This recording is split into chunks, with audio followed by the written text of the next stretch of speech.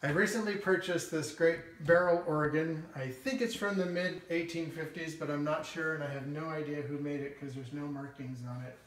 Has 21 keys, has a wooden stopped, basically a principal pipe in the back, an open diapason, and then it's got two ranks, a 12th and a 15th, to add brilliance to the treble notes.